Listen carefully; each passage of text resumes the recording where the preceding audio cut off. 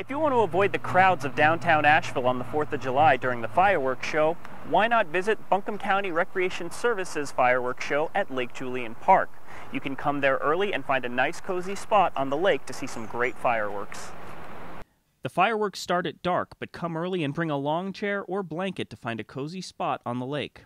The park offers picnic tables, grills, a sand volleyball court, 2 horseshoe pits, boat rentals, and a playground, so you can also bring a picnic.